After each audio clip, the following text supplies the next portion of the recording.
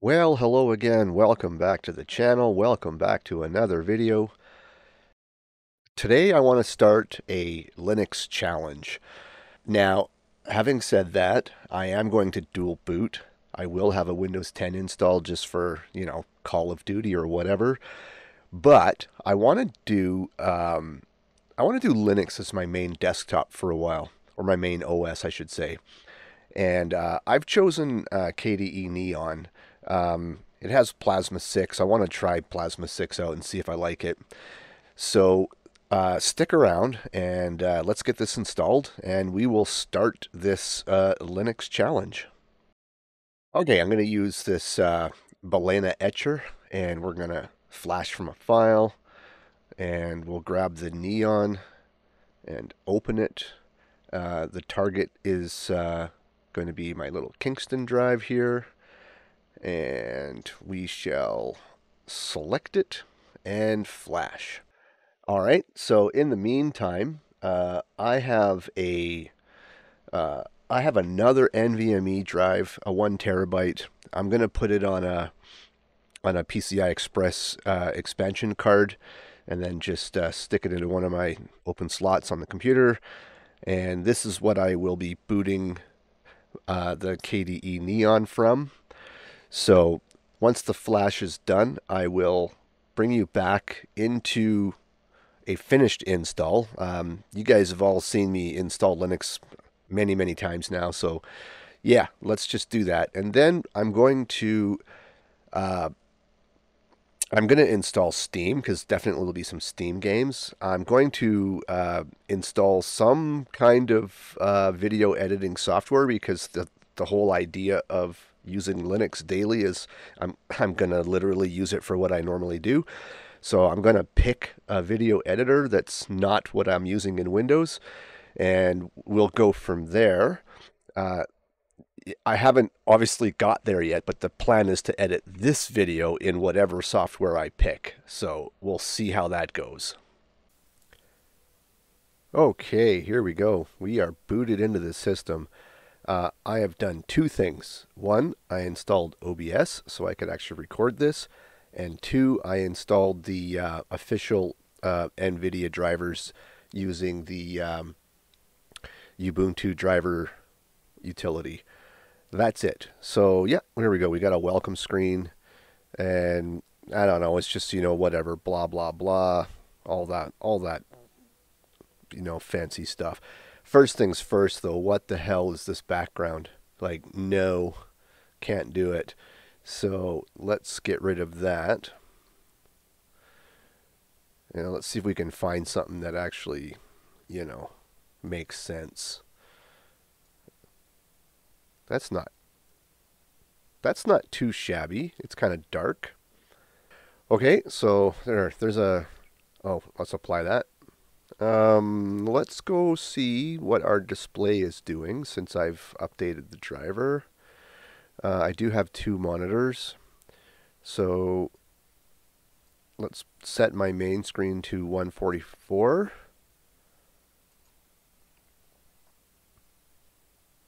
Keep. Okay, set to 144 hertz. That's awesome. Okay, what next? I'm gonna go pick some icons and stuff, and maybe a theme, and then I'll come back once I have something picked, and yeah, then we'll just move on. Okay, I think I found a desktop wallpaper I like. I did end up going with that oxygen theme. I think I kind of like it. I did fix the rounded corners on the taskbar. That's just done right here. You just turn floating off, so that's pretty cool. And you can also set your position and translucency and all that stuff as well. I may mess with this later, but and eventually I'll probably have some like telemetry data on left or right of the screen, or maybe even on my second monitor. I'm not too sure. Just information about the computer, fan speeds, temps, stuff like that, right? Network usage, you get it. So yeah, next thing we have some updates. So yeah, updating is as easy as clicking the update button, and I'll just click update all, and then yeah, that'll do that. Okay, so it wants to restart. I will be right back, and I think what I'm going to do is let's get Steam installed, and I want to try getting a game I'm getting back into is DayZ. I want to see if we can get DayZ running. As far as I know, it should run just fine, but I may have to install um, a third-party tool to find servers to play on because I think it's broken in-game, but that's fine. So I will restart, and then yeah, let's do Steam. Okay, let's get Steam.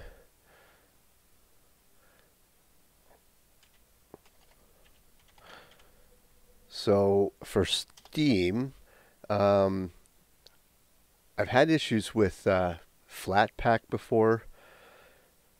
Just odd glitches or games didn't want to run or whatever. I know nothing about Snap, so I think I'm just going to do a native Steam install. And, oh, cool, dependency resolution failed. That's just wicked. That's exactly what I wanted to see. Why so for that? Okay, I don't really want to do a Flatpak. Let me do a quick little Google search and I'll be right back. Okay, that seems to have worked. I just did a quick Google search and apparently we needed the i386 multi-arch enabled. So I just did these 3 commands over here, which all went well, and Steam is now installed. So there you go. I realize that for some people this is already too much, like Windows users that want to move to Linux. This would have been like, no, I can't do this, but you know what? It's really not that bad. So, games, there's Steam. It showed up in the list, so let's run it. Guess I can just close all this stuff for now, because I don't need it. Here we go. Steam is firing up, as it should. Okay, we are signed into Steam. So let's go to Library, DayZ, and it's not available. So we need to go to Steam Settings, Compatibility, and turn it on for all games, and then restart Steam. Okay, Library, DayZ, install. All right. Okay, so I'll just get this installed, fast forward through it, or just cut to when it's actually installed. And I don't need a desktop shortcut.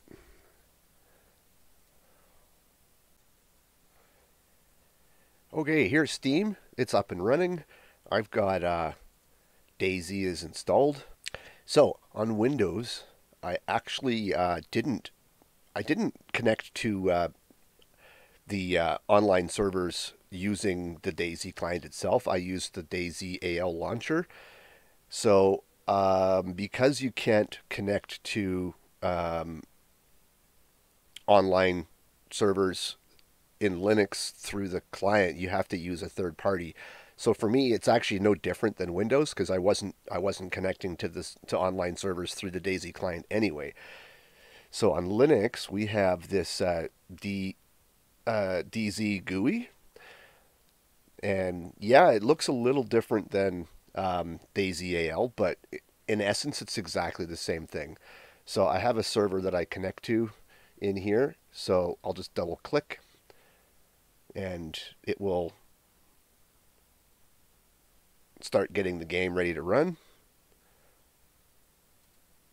Okay, and then you'll see that Steam is launching. Or not Steam, sorry. You'll see that DayZ is launching. So yeah, there we go. There's DayZ running in Linux. I've got the frames per second counter in the upper right corner, so currently I believe I'm running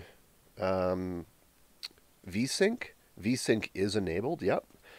So you can see that I'm not quite running the same refresh as my monitor. So, you know, it's 120, 130. Sometimes it'll, like, if you go inside, you know, obviously it's less to render, so it's basically doing the same refresh rate as the monitor in certain places in the game. But yeah, there you go. There's DayZ running, so that's currently the game I'm playing right now, so I at least have that in Steam. Or in, not Steam, in Linux. And you know what? It performs quite nicely. No issues whatsoever.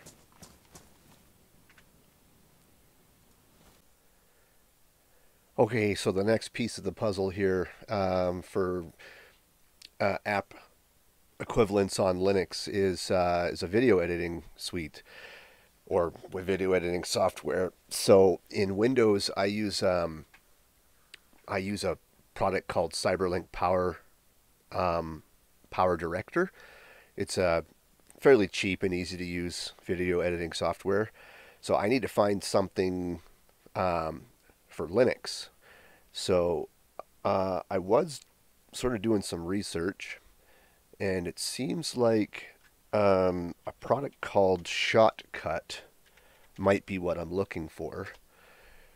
So let's get that installed.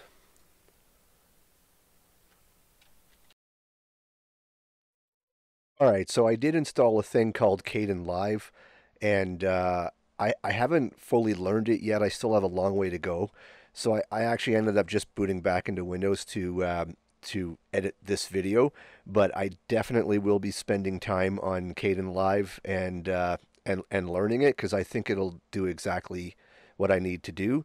But yeah, I just needed to get this video out. Oh yeah. Also, you might notice that oops, I've got some telemetry things set up.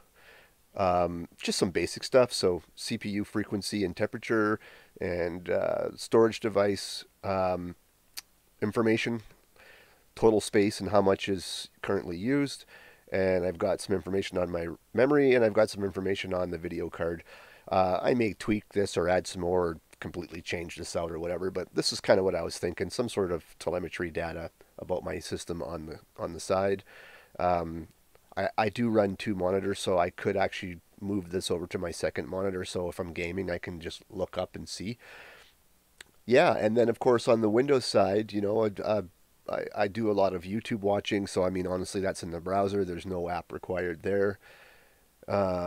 I also would connect to my network attached storage, which I haven't done yet because I still have to set up my connection right here. I haven't actually set it up yet, so I have to give this a manual IP address, and then I should be able to connect to my server without issue. But so yeah, there we go. I have a good start on using Linux. I've got kind of the major points taken care of, like the Linux alternative to what I was using on Windows. So far, this is pretty stable. I haven't had anything, you know, go wrong with it yet. It's only been 2 days, but still, you know, it's nothing right out of the gate. I set up window transparency, so when I drag, because I kind of like that, that's pretty neat. Yeah, and I've also got Discord up and running in Linux, and that's totally fine. And I've got an email client installed and configured with the email addresses that I use. So all in all, quite a positive experience. Nothing that I think even a novice would have a hard time overcoming, but I guess your mileage will vary on that front. Thank you very much for watching. Don't forget to like and subscribe if you think I'm worthy, and we'll see you in the next one.